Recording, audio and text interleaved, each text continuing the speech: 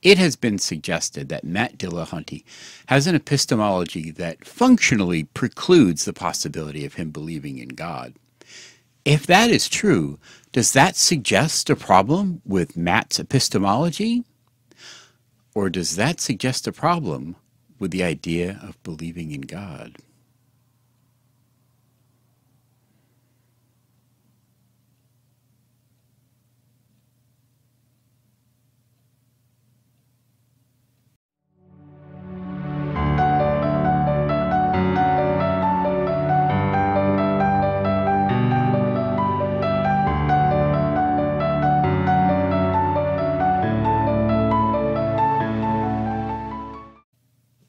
There is a question that is often presented by Christians for atheists that has been making the rounds for a while, and lately it's gotten some traction.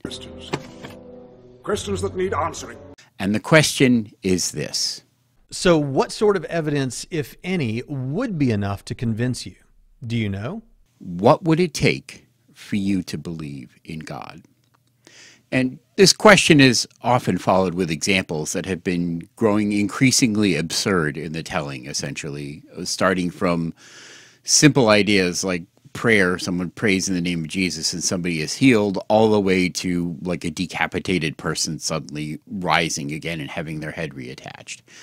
And as many people have pointed out, none of these ever appear in real life. These are all ridiculous hypotheticals. Now, I think the degree of absurdity of these examples kind of misses the point. And I would like to discuss why it is that this question is so difficult to answer and a possible solution to that problem. As a little bit of an aside to get us started, I'd like to bring up a response that Shannon Q and Paulogia had for Braxton's video. And I'm going to play a clip of it here. Personal experience obviously would be compelling for me, but not necessarily compelling for other people, and that's okay.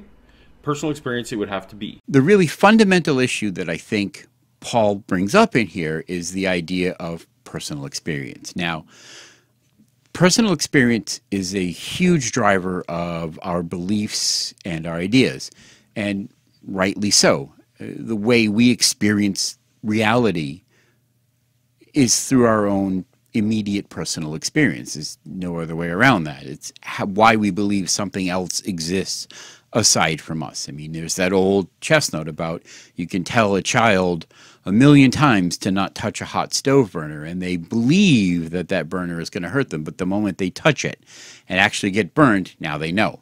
That's the power of personal experience. And those personal experiences can be good and they can be problematic at the same time. And I'd like to give a little example from my own life.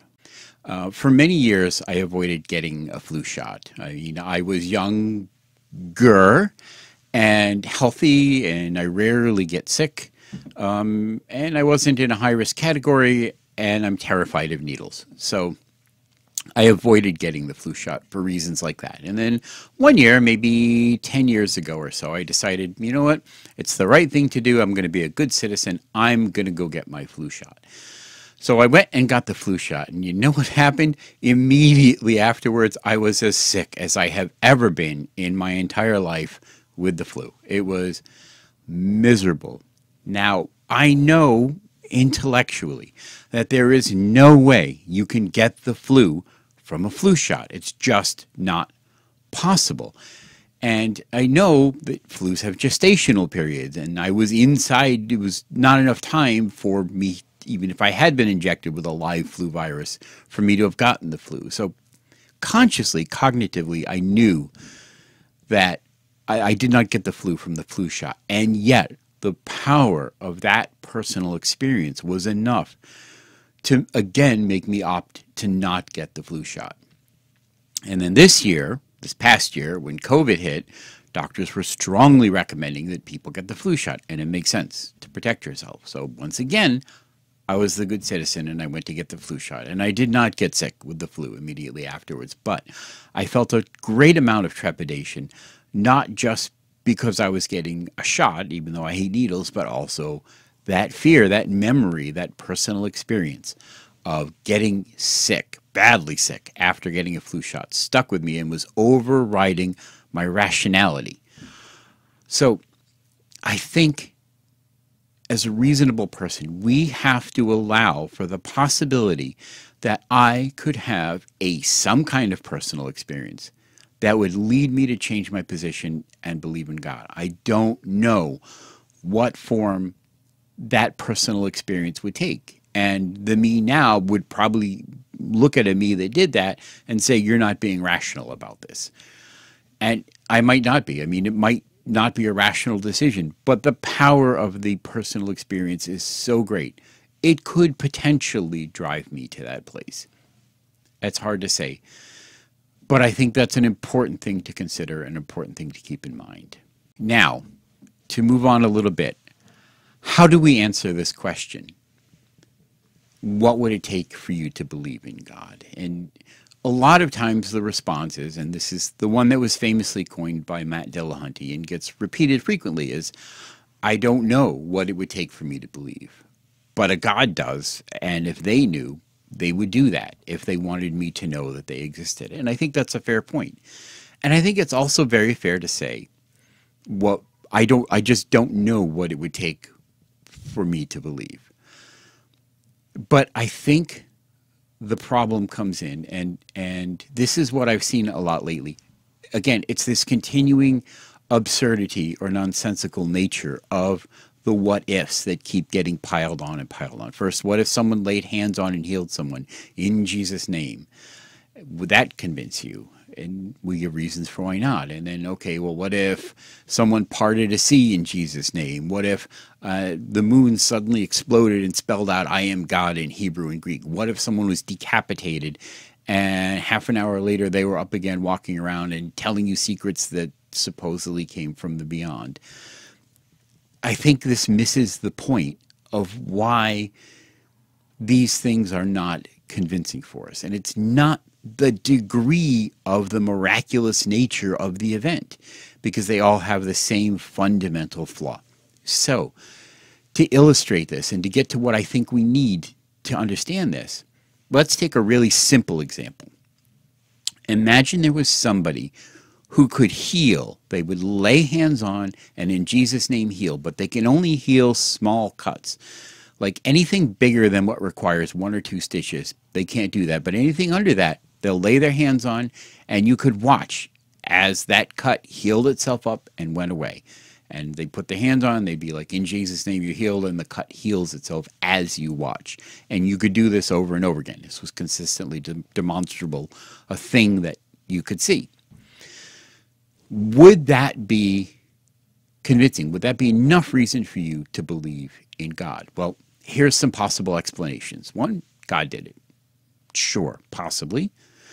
Another possible explanation is they have a secret healing machine that they've developed, and they hide wires on their hands, and when they touch, it creates a healing reaction, accelerated healing reaction in the body.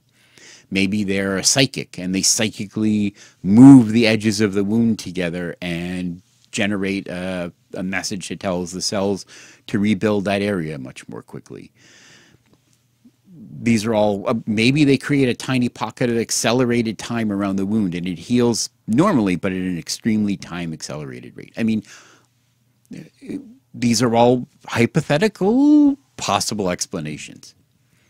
So, how do we figure out which of these explanations is actually what's happening?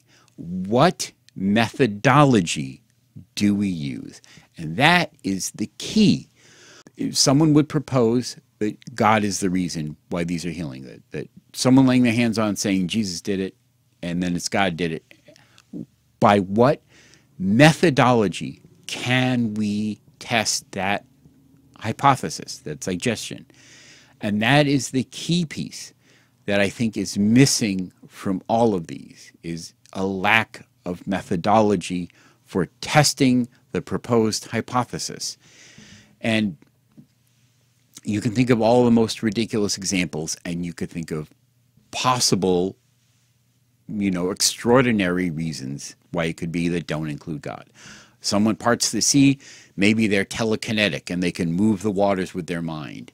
and part things. And if the moon smashes, maybe there's aliens creating a hallucination. We all think that the moon smashed. Someone's decapitated and they rise from the dead. Maybe it was a life model decoy or a quickly accelerated grown clone with implanted thoughts that was actually killed, and then the real person comes out later.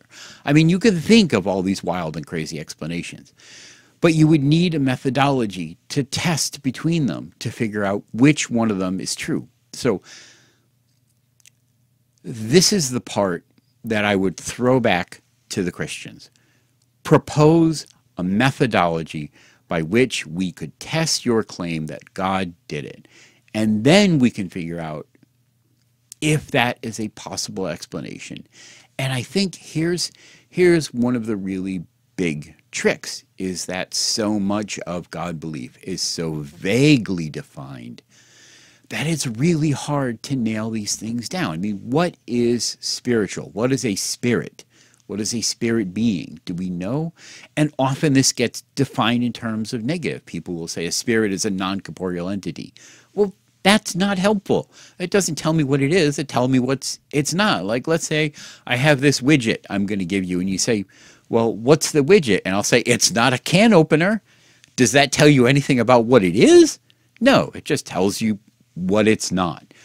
So we would need really definitive definitions, and ideas about God just being the creator being that created all of reality is completely not helpful, because it doesn't give us any defined characteristics, any appreciable characteristics that we can look at and test and say, okay, so this being does this, and we would know that if God isn't acting here, because we would see this as a result of it. And I realize this is kind of along the lines of the scientific method, but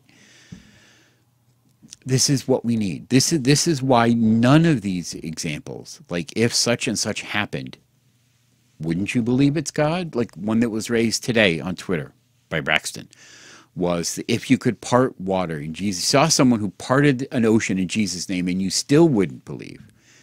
Well, the example I put up was, what if they were telekinetic and they moved it and they were going with the idea of the Jesus metaphor or mythos, or tapping into the Jesus, the Christ idea, because they know that people will start to believe that. And if you think about this, I mean, I think this is a great example, because let's say I developed telekinetic powers, and let's say they were moderate, like I can't move anything heavier than I could physically lift and carry, and there goes my air compressor.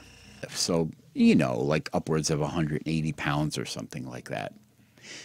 If I could do that and I wanted to make money at it, I would claim it's the power of God, the power of Christ, and I would get up on a stage with Catholic priests and televangelists and rabbis and imams and anyone else that would get up on stage with me, and I'd go up and I'd say, by the power of Jesus, I'm going to raise you off the ground. And I would raise them a few inches off the ground or a foot off the ground and set them back down again. And I'd be like, okay, now you do the same to me to prove that you have the power of God. And if I did that, I'll guarantee within a few years, I am going to be the leader of the largest religion on the face of the earth, because I would be able to demonstrate that power over and over and over again. But that doesn't mean there's a God. Like in this scenario, there is no God. It's just me developing telekinetic powers. But so no matter how outrageous your examples get, we're still missing the methodology for how to pin down that that is actually God at work. And just saying in the name of Jesus Christ doesn't do it, because it's treating the name of Jesus Christ like a mantra or something, like a power word or something like that. But even more than that, even the Bible says that there's a problem with this, because even the Bible says that people will work miracles in Jesus' name, and I never knew you. You're a false prophet or a false believer. So even the Bible warns against looking at something like someone just saying in the name of Jesus Christ as a confirmation piece. There needs to be more to it than that. So even by a Christian epistemology, this fails. This fails greatly. Hopefully I'm making the point, but the point I would really like to hammer home again is this.